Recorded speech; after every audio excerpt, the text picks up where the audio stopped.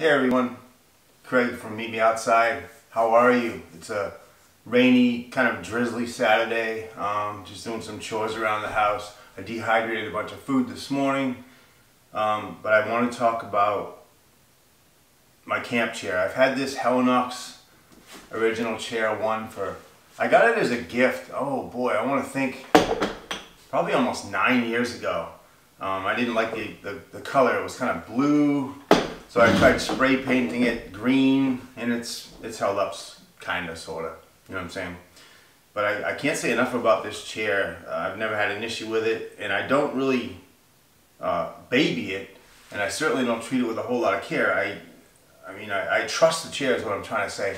It's been on multiple trips, cross country and back, you know, backpacking, canoe camping, multiple trips, and I've just really learn to appreciate the chair for the quality that it is. I mean, I know there's cheaper chairs, and although having said that, I have mentioned in the past to buddies that if this ever fails or breaks, I'm not spending $100 on another camp chair. There's other options that are way cheaper or less expensive.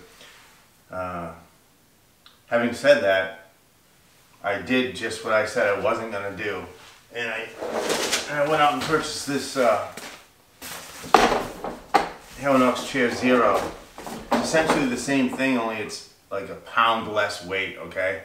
Now this chair here, the original Chair 1, it's about 2 pounds, maybe a little more with the carry case. You can see the carry case here, it's seen its wear and tear. One of the loop handles is broken off, but still works. And the reason I got this Chair 1 Zero is it's barely over a pound, even with the little carry case here, the little bag it comes with. It's a sil nylon bag, ripstop bag. It's a little over a pound, so there's essentially a pound difference in the chairs weight-wise. Now this chair, if I'm doing canoe camping where you're just paddling up to a campsite and you're pulling out your gear and you're not doing any carries or portaging, I'll still use this. It's fine. Again, it has not broken. Hopefully it won't ever break, but you know, it is what it is. But I'll still use this, day hikes, whatnot. But on, like, Justin and I from It's Good in the Woods have a trip coming up in about a week. We're going to be heading out to northern Maine again for a 8 or 9, maybe 10-day trip. And there are a couple portages, and I was just thinking, as much as I don't want to spend the money on another chair or to fork out the money for, I've really gained a lot of trust in the Helinox name. This isn't a commercial for Helinox. It's just like, having used this for 9 years, I just have a lot of trust in the brand and the quality. So I did get this. I'm not happy about paying the money, but it is what it is. Because we have some portages, and that extra pound of weight that gave me that this one won't is going to be appreciated this year. I'm trying to really cut down my pack weight so I can single carry.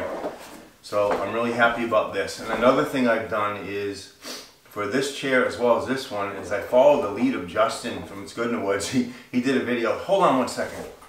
Hold on, let me show you this. He did a video a couple years ago on making a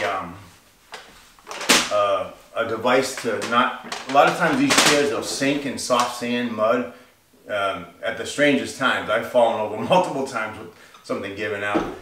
And Justin had gifted me these little tiny miniature tennis balls that you cut a slit in it like this, and you stuff it over the end of the chair. It actually works pretty good.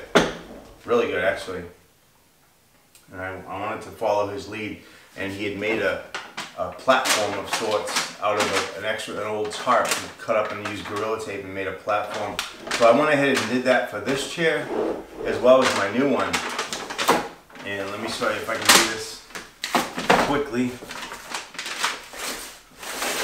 In Tyvek, I don't know if you're familiar with Tyvek, but I had a piece kicking around from an extra ground sheet for my tents, but it's super tear resistant. That's the main quality of it.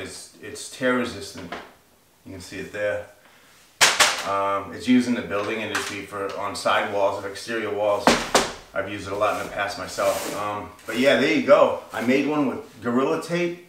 I haven't tried it. It's kind of raining now, so I'm not going to go out and try to find some sand somewhere, but I'm sure it'll work fine. And I have tons, or a lot of Tyvek left over. So there you go. It's a Tyvek anti-sink thing.